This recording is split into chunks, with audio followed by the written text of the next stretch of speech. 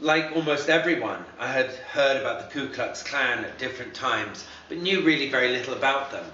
Then in the 1990s, when I was living in the United States, I thought I'd investigate and try to get to the bottom of this secretive and pretty much widespread hate group.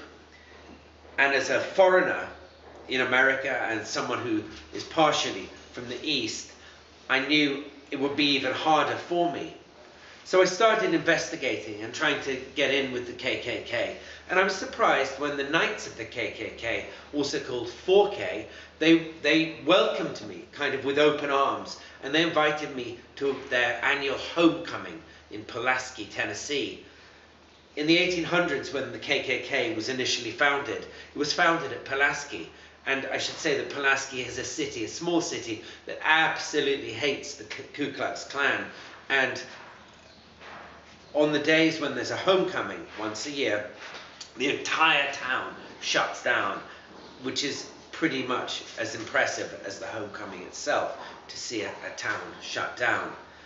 So I got invited to this homecoming, and the first homecoming, I actually went to 2 of them. And I rolled up, and I thought I'd stayed in some crummy motel, and I thought that the KKK was, at the time, I thought the KKK was this sort of mysterious, probably quite wealthy and powerful group. But I remember that a sort of olive green Chevy van rolled up just next to my rental, and it was all falling to bits, and out stepped someone called Rachel Pendergraft, and she and her father, Tom Robb, were the leaders of the Klan. And the Ku Klux Klan at the time, this was a few years ago, were really trying to reinvent themselves.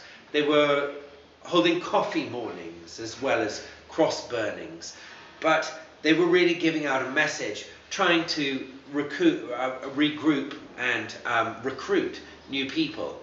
And I had a series of extraordinary interviews, mostly with Rachel Pendergraft, who was a kind of unimpressive woman, a little bit chunky and unimpressive, and just very, very misled in my humble opinion. But I tried to remain as open-minded about them as I could. And in the evening, 2 times running, I got invited to the cross burnings. And those were when, you know, the cake, biscuits and cakes and Ku Klux Klan Barbie dolls had all been put away.